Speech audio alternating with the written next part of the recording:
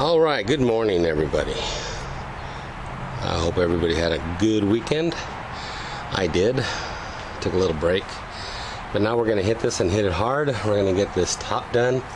So as you can see, it is all masked off. I'm going to do some sanding. We're going to work on getting that decal off. Getting this all prepped, ready for primer. So this is what I've done. Masked it all off, as you can see. Front the same way. I got another decal to take off. I actually have a patch to take care of before I do spray the coating that I'm gonna, special coating that I'm gonna put on the top for sealing up the seams. So anyways, I just wanted to show you how I masked it off, and I'm gonna go ahead and get started. Let's show you this side here. There you go. So you see everything taken care of, covered up.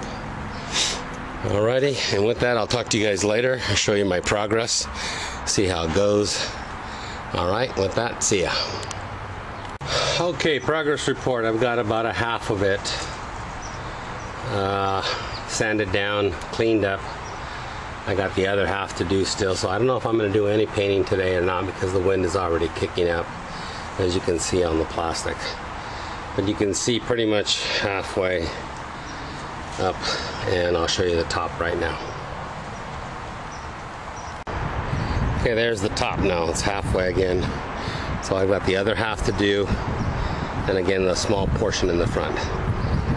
But it's taken a long time. It needs to be cleaned up, needs to be scuffed up so that that self-etching primer can get in there, and then once the primer's on there, I'm not worried about the paint sticking, it'll stay. So, alright, just wanted to show you what's coming along, how it's coming along. And what I'm using, I'm actually not using sandpaper, I'm using actually Scotch-Brite pads. Those green pads. I'm soaking them in water and using them. Because I can't get the sides dirty because they're freshly painted, I did, you can see that I've marked them off with plastic and tape, and that's going to help with the painting as well, but it just helps keep the water down too. I mean, it's just water, but it keeps the mess down. This is a lot easier to clean up. So I just wanted to show you there. Okay? Talk to you guys later. Show you some more progress a little later. Bye. Okay, it's in the shade, so it's going to be a little hard to see, but what you see there in the dark is actually primered already. And that was one can of primer that did that. So it's kind of hard. There we go. There we go. I think a little more color there. But you can see that it goes all the way down there. So that was one can of primer. I have 7 left, so I hopefully have enough to do the entire top and front. Top and front. So anyways, I'll show you. Just wanted to give you a quick look-see of what I've gotten done. Cleaning's done, sanding or polishing or cleaning. Just like I said, I hit it with the Scotch-Brite and water, and it worked out really good. So I'm going to go with that.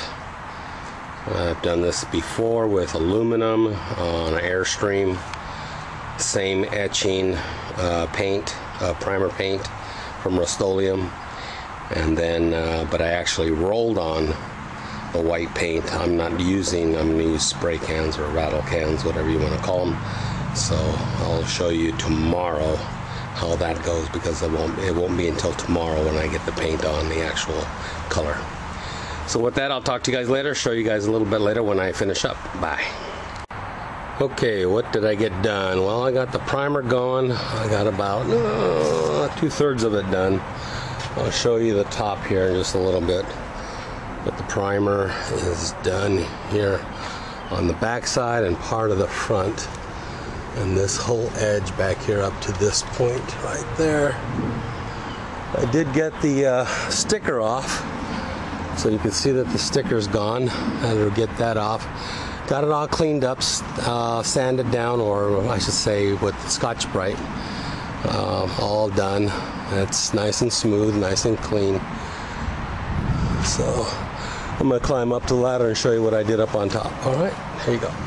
Okay, so the roof is done up to that part right there. So I have all of this, which is just a small section up in here on this side and there, and then the small section in the front. So I got about 2/3 of it done. I got maybe 2 cans worth of spraying left to do here, maybe a little more than 2 cans. And then the patch. I don't know if you guys saw, but I had a big rip here. I guess a tree or tree branch had hit it and ripped the aluminum. It was jagged, it was open. Yes, there was water damage underneath it that was taken care of, but that hole had to be fixed. So I patched it up, and so now what I'm going to do is I'll primer it, and then when I do the roof with that rubber coating on the roof, that will seal it up completely. Tomorrow I'll put the vent in. That goes right there, as you can see, and then we'll get it painted. Hopefully we'll get this roof done tomorrow. All right, and with that, talk to you guys later. Bye.